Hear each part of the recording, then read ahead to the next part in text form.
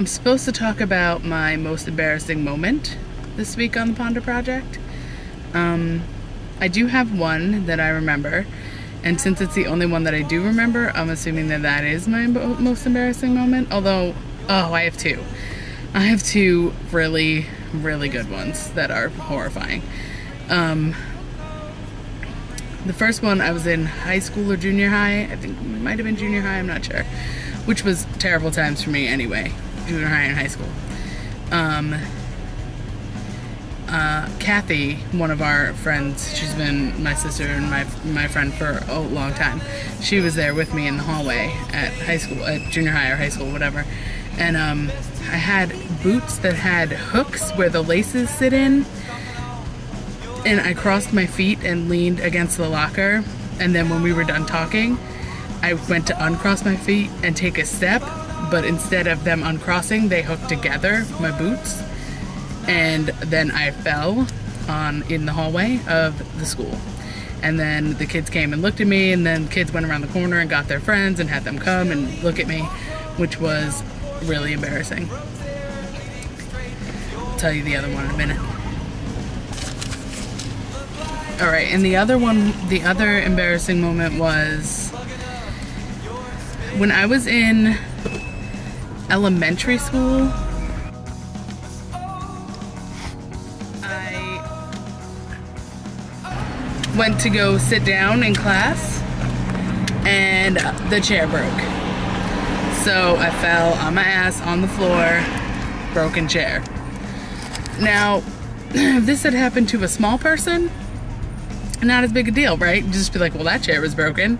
That's crazy. But fat young lady, broken chair, floor, not good.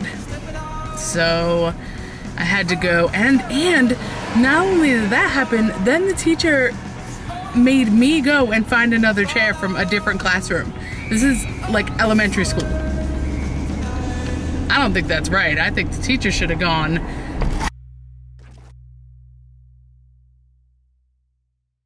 Come back. I think the teacher should have gone and found another chair for me instead of making me go with one of the kids from class who probably thought it was hilarious that it happened to go find another chair because I broke one because I was fat ass. I don't even think that's why. I think the chair was broken and I didn't know it. But still, that is horrifying and embarrassing. So those are my two most embarrassing moments that I can remember. I'm sure there have been other ones, but I don't, as an adult, get embarrassed that easily. Because what the fuck do I have to be embarrassed about? I'm an adult lady. I do what I want. People do what they want. They say what they want. I don't care. Whatever. Do whatever. And if I'm out in public and someone wants to say something that they think is going to embarrass me, it probably won't work. Because I don't really get embarrassed. And I also don't like for other people to get embarrassed. Like, if I'm around and something happens and someone says a word wrong or something, and then someone else is like, no, you're an idiot, it's supposed to be said like this, I'll just try to play it down. Even if I knew how it was supposed to be said. It's not even about that. It shouldn't even be about that. Like how it's supposed to be said and how you said it. It should just be about, okay, I know what you mean, but I just want to tell you in a helpful way that this is the actual word that you meant to say, so that the next time you say it right. Instead of just being like, is that really what you think it means? Idiot. That's not nice. That's embarrassing and not helpful.